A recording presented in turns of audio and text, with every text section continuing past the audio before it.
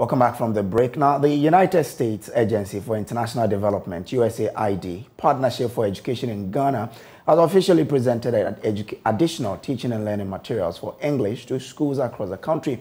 The project is expected to enhance the teaching and learning of the English language at the basic level.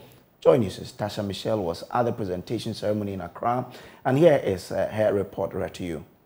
The Ministry of Education has taken delivery of over 3.7 million English teaching and learning materials from the USAID to enhance effective teaching and learning of the subject in the country. Speaking at the presentation ceremony, the Education Minister, Dr. Yaw Osei-Adichum, outlined the importance of providing pupils with English books. Today we have English textbooks, and some people will say, why didn't you do mathematics? Literacy, proficiency in English is so critical.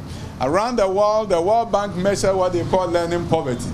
And when they talk about learning poverty, they look at students in 4th grade or age 10, and they look at how many of them can read for understanding.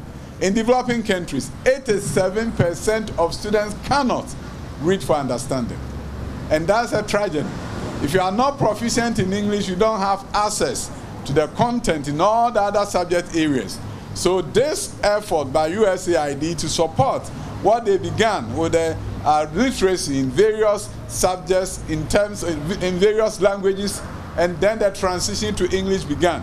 And this is a continuation of the path to transition to English, so that we have students who are proficient in the English language and could therefore access the content in mathematics, access the content in RME and all the subjects, the sciences that we teach at the basic school level. The minister also commended the management of Buck Press for ensuring the printing of such quality books and urged Ghanaians to engage the services of local printing companies, which will ultimately create employment. So I want to appreciate Buck Press for the great job that they have done. You go to Buck Press and you see sometimes you hear about the fact that in Ghana we don't have a maintenance culture. I tell them it's not maintenance culture, we don't have a maintenance budget. But Buck Press have maintenance budget. So when you went in there, the place is so clean and beautiful, and we truly appreciate your sense. The government is doing so much to bring about transformation. We also want to make sure that we create jobs, and Buck Press told me, as a result of this, they were able to create 50 jobs, more jobs than normally they would have. So I appeal to all those printing materials in the private sector, the corporate sector, turn to our Ghanaian printers and help us create jobs here. The same way USAID did. We wouldn't have begrudged them if they say it's coming from America. After all, it's American tax dollars at work.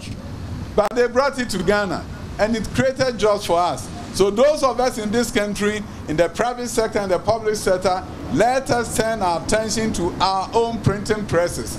Use them, and when you use them, not only are they doing quality, international level work, but they're also creating jobs for the Ghanaian. In an interview with the U.S. Ambassador to Ghana, Virginia Palmer said the U.S. government is ready to continue to support the country through the provision of quality education. 3.7 million additional textbooks. We have already provided 11 million textbooks in local languages, and these books are in English as kids make the transition from local languages to English programs. So there are word cards and books and materials for teachers, and we provide some training as well to support that. And I'm very pleased to work so closely with the Ministry of Education on this great program that helps kids learn to read. This program, I think, is about $5 million, and then it's a total of $30 million, I believe. The bilateral relations between the United States and Ghana, which dates back to several decades, is being strengthened daily. Tasha Michelle's report for Joy News.